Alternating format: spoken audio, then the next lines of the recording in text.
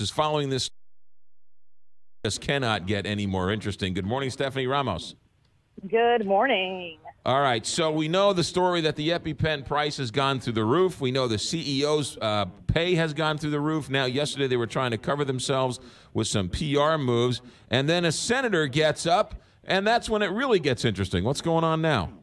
Yeah, so you're absolutely right. Mylan yesterday, the company that produces the EpiPen, they said they were going to increase assistance for EpiPen buyers. So basically expanding their savings program to cover out-of-pocket expenses for the EpiPen. So helping folks out that can't really afford the skyrocketing price of the EpiPen. A lot of lawmakers here in D.C. are outraged, and they say this is just a PR fix, as you mentioned, and not happy with Mylan at all. They also many of the lawmakers here, members of Congress, sent letters to Mylan demanding that they lower their prices and also demanding answers.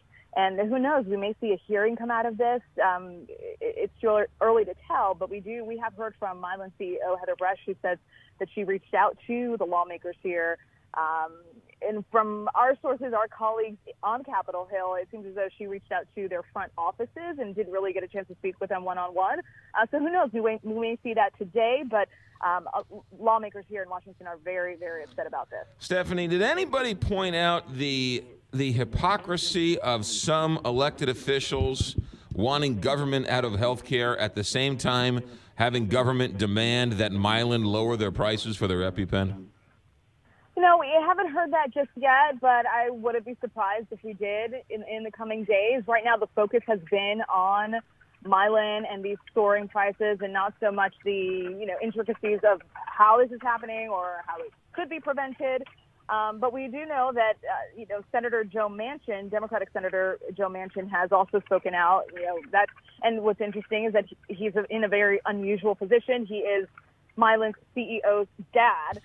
So it's a tough spot for him because he's also come out against this, but he's got a very obviously strong relationship with his daughter and the Democrat from West Virginia. He's also received more than $100,000 in campaign contributions from donors connected to Mylan. So this is still unraveling, and I'm sure we'll hear much more about this in the coming days. Stephanie Ramos, ABC News correspondent, thanks for keeping us up to date. Yeah, no problem. Talk to you soon. You got it. 625, Big 550.